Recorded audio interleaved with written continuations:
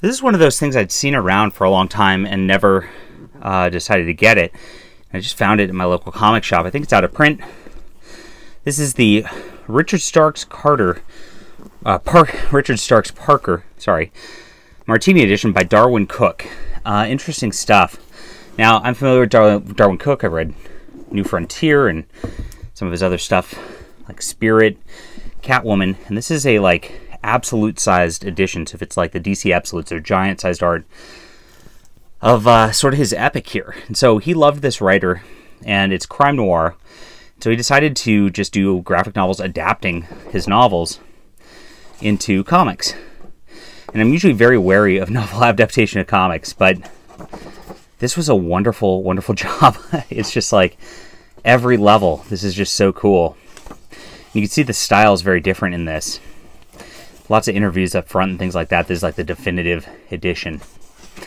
And very arty, very different here. What he did, I guess, was, look at this, cool. He used ink brushes. So he actually brushed the ink on here. You see how minimalistic all the lines are. Like some of these on the cables are just like, they look just like squiggly crap if you look up close, but like it paints a picture that's just like so cool. It's very Alex Toth style in the way that he does things. The other thing he did is he took watercolor blues, and so he painted the blues for that to add that third effect on there on all of this. It takes some getting used to looking at it because it's only 3 colors like that, is black, white, and blue. But very cool. You can see again the minimalism. It's just awesome, and I just love this art style. It's got like a classic Americana vibe to it, like almost Archie-esque, I'd say, to some of the faces, but because it's such a dark and gritty story, it's a very different sort of thing. His landscapes are awesome in here. And so basically this is a revenge story, and this is a 300-page book. It's got 2 of the graphic novels in here. He's a criminal who is like out for revenge on like his wife and some people who tried to just kill him, leave him for dead to like steal the money. And there's this like crime syndicate corporation that kind of runs everything. It's like a mafia, only not. And he kind of just ends up hunting these people down one by one in just a very methodical way that you get very invested in this character. And look at this. He's like, his travels are documented like this. Like, it's very 60s looking. It takes place in the 60s and very cool stuff. And so that graphic novel's awesome. He does some... He gets his face transplanted, and this is a tricolor that's different in a short story here. This is like 22 pages.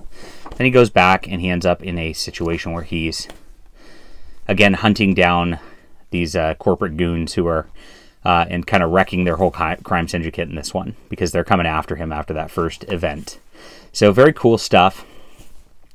There's a bunch of details on different crimes and like different things, and a lot of it's done in a very arty way that's very hard to describe until you actually look at it. But it's just like beautiful stuff. This is honestly like the coolest thing I've maybe read this year. It ends at the Cal Neva Lodge, where I've been, in Tahoe. And then it ends with a short story. I guess that's exclusive to this volume. Now there's a second volume of this, and it has his other 2 graphic novels in there, I guess, that he did in the series before he passed away. But the art's really cool. The presentation's awesome. I love the oversized. It smells really nice. This smells like one of those like old leather brown books. I don't know how they did that. Maybe it's the inking process with this tricolor thing, but it just gives that classic feel to it. So you get this noir feel to the art, to the story, to the presentation of the book itself.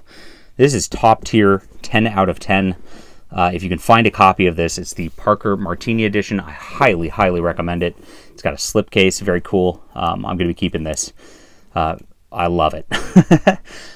So that's it. I'm a big fan of the crime noir stuff in comics. This is just the stuff I love to read, and I hope you enjoy it too. If you like Ed Brubaker and Sean Phillips, like his Criminal and things like that, you're going to absolutely love this 100%. All right, leave a comment down below with what you think. Hit that like and subscribe button. We'll be back soon.